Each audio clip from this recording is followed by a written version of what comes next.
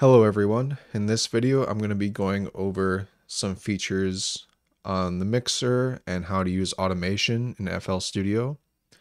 So I have a project open here with a lot of different patterns and instruments, and I'm just going to show you how we can automate some simple things like volume and different effects in order to have some variance throughout the track. And the way we can do that is you can see how right now there's no automation being done at all. So if I start this track, it just starts right away very abruptly. There's no fade in or anything.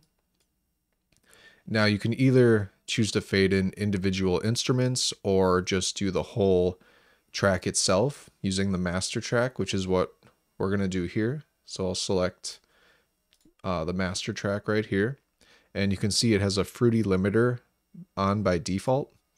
If we click on that, we can go over to this gain knob, and this is going to control the overall volume of the entire track here. So in order to automate this, we're going to right click on it, and then we're going to go down to where it says create automation clip.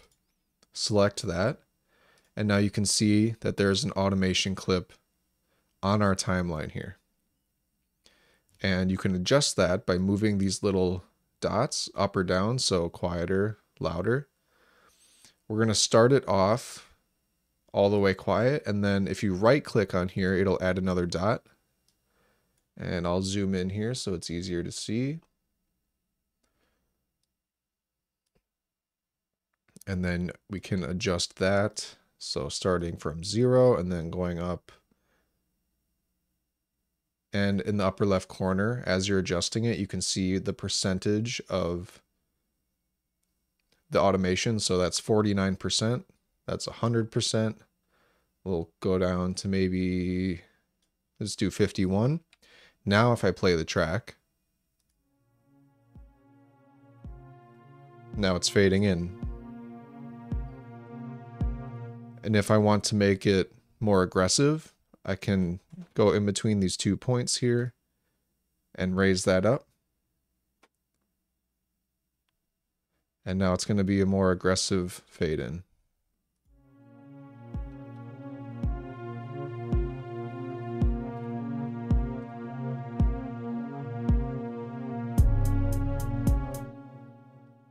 All right, so that's how you do volume, and we can do the same thing at the end here to close it out.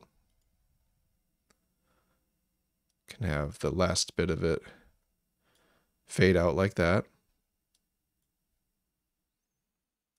You can also do this with different effects.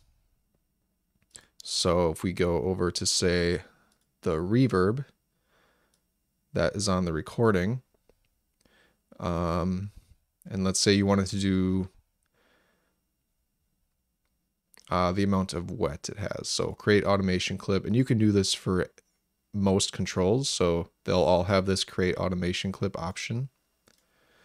All right, and then we see here reverb wet level, and that is on the vocals that I have here. So let's see what this sounds like. And I'll move it up here so I know what track this is editing. Start here from 0 and then go up like that and see how this changes things. Maybe bring it up there. I packed my bags at the break of dawn. The streets I knew, now I'm moving on. Echoes of the past, they call my name, but I'm chasing skies that don't look the same. Oh, the world is wide, it's calling me beyond the rivers, beyond the trees. With every mile I'll leave a trace, a piece of me in every place. So you can hear how it's getting more of that wet signal. To the streets where I learned to run, the corners where the story spun, leaving my hometown.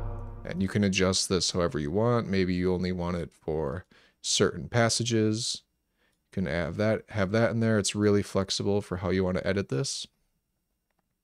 And yeah, that is how you use automation. You can do this for all kinds of different effects. I'm just showing an example for reverb here, and of course the master limiter just to fade in and fade out the entire track. So thanks for watching, everybody. I hope you learned something. Let me know if you want to see any other videos.